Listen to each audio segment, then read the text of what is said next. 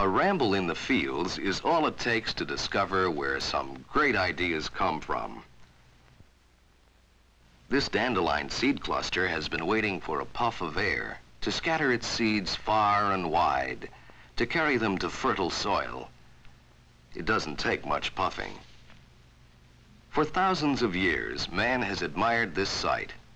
Only in his dreams could he float through the air like these dandelion seeds.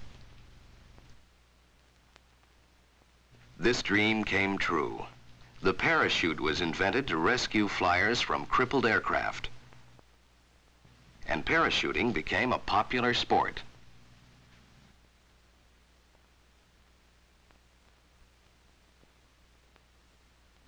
Ideas wherever you look. Man wanted to soar like a hawk, who can glide up or down without so much as flapping a wing. Finally, man learned about air currents. A glider can imitate the soaring of the hawk. The glider has neither engine nor propeller. By taking advantage of air currents, it can glide up and down for hundreds of miles.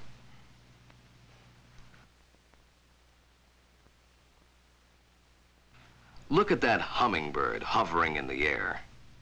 He doesn't depend on air currents. He depends on his own wings, which can move 50 times a second. Would man ever be able to do that? A helicopter can dart back and forth and can hover in one spot. Its propeller revolves only 6 times a second. It's not as nimble as the hummingbird, but wouldn't you say it's a good try? The eagle needs sharp eyesight for hunting. He can spot a small mouse even a mile away. Man has always envied the eagle his supervision. At long last, man invented the telescope and these binoculars. They make use of the glass lenses which lend eagle power to his weak eyes. When a cat decides to climb a tree, he doesn't worry about falling off. His sharp claws dig into the bark, and up he goes. The telephone lineman has just buckled on his steel spurs, and now he's ready for his job.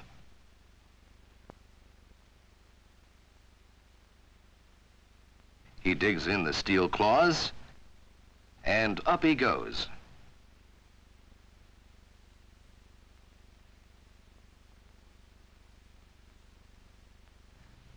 This rat is night active. In the dark, he depends on these long, sensitive whiskers to keep him from bumping into things.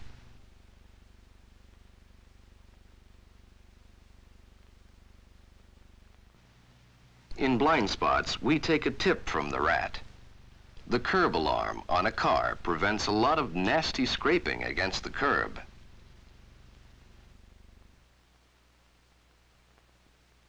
Where do great ideas come from?